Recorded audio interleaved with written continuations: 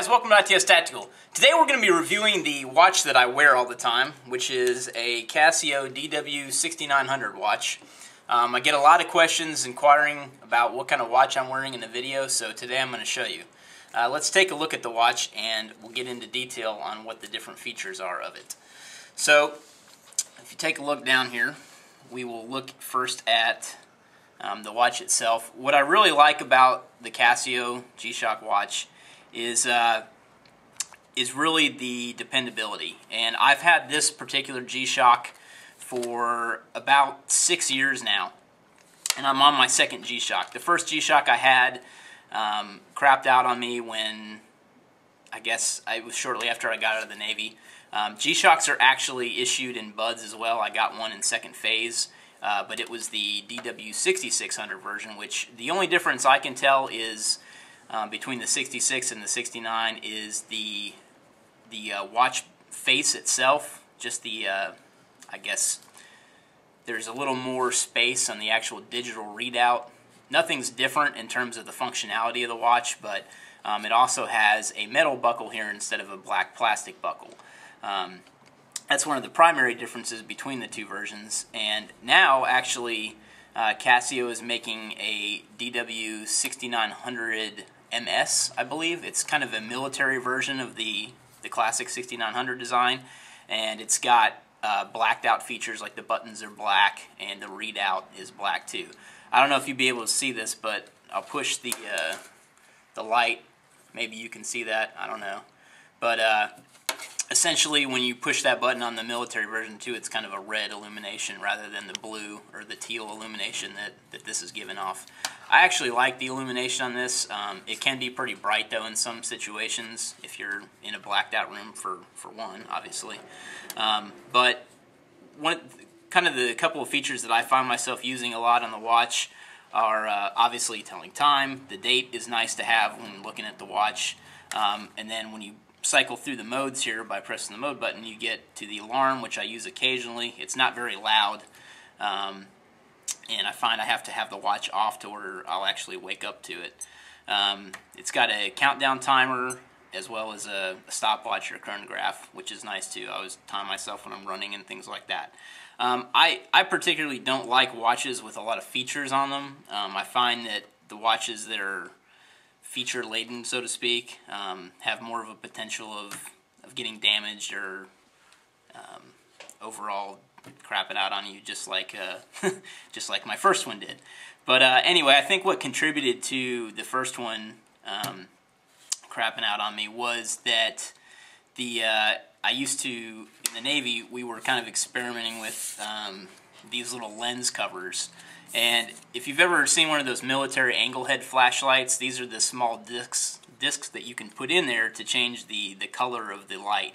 And what we do is you'd cut this and open up the back plate on the watch, and you can take the guts of the watch out and slip one of these inserts in there, and it will hide the illumination. It's really hard to read with these on there, especially when they get scratched up, but it does cut down on the light pollution that will be emitted from the watch when you press the backlight. Another thing you can buy are these little gel inserts, commonly for photography, or I think they make colored window tinting too. You can actually slip this kind of stuff inside the bezel. There's actually a small space in there, and you can see that these just kind of slip in. So that's another option too. But like I said, they're now making that military version of the 6900, which has the red illumination. So they've kind of answered the call of, you know, the noise pollution, or the light pollution from the G-Shock. Another thing that I use on my G-Shock is this little Sunto clipper. This is a small watch compass. It's actually got a rotating bezel. What I like about it is it just gives you a compass without having to utilize a digital compass on, like, say, the Casio Pathfinder. I have buddies that have the Pathfinder, which is kind of an upgraded version of the G-Shock, and I've got buddies that love them and they hate them. So I'm more of the opinion that having a digital compass is just one more thing that'll go wrong on you, and I like having a standard compass on my watch. I find that it doesn't really get in the way either. One thing I will suggest is, if you can zoom in here and see the edge here, what I did is I actually melted this little part on the clipper here, because that actually digs into your wrist. So I actually kind of melted mine down a little bit. That's something you may want to do if you invest in one of these. I think the little clipper compasses, these are like 12 bucks. I actually have the package. I'm on my third one of these clipper compasses too. The first one got demagnetized because I wore my wedding ring on my watch all the time when I'd work out, and I think that just having that wedding ring next to it kind of demagnetized it. I have no idea, actually. I'm just kind of speculating at that point. But the second one I actually lost when I took it off to go shooting one day. But they come in two different versions. They all come in this package, which comes with a little watch band, so you can use the clipper separately if you want to put this little Velcro wristband and wear the compass separately. I've never done that. Obviously, as you can tell, it's still in the package. But this was $12.50 at REI. So, and then the actual G-Shock itself, I believe they run about 80 bucks now, $79. But Tactical Distributors is a great place to check out the Casio G-Shocks if you're interested in getting one. I know they carry them for sure, and they are one of our supporters, so definitely try to support them. Anyhow, the clippers are a great option for a compass, as I was saying. The other type of clipper that they make is a glow-in-the-dark one. So the bezel, instead of being black, is a glow-in-the-dark bezel, and the face of it is black. And I believe the directions, the north, east, and west, are all glow-in-the-dark as well. But I used to have one of the glow-in-the-dark ones. That's the one I lost, actually, and I just kind of felt that it wasn't really important having a glow-in-the-dark one, per se. But I'm definitely a fan of wearing one, and I don't really even notice that it's on my wrist. So it looks bulky, but as I said, I don't even notice it.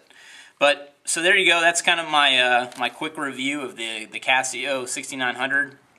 As I mentioned, I've had this watch for 6 years, and I'm still on the same battery. The battery is supposed to last 2 years, I believe, and I'm still on the same battery. So there you have it. That's about it. So I hope you enjoyed the little review of the Casio 6900, and I will now refer to this video if anyone asks what kind of watch I'm wearing. So thanks for watching.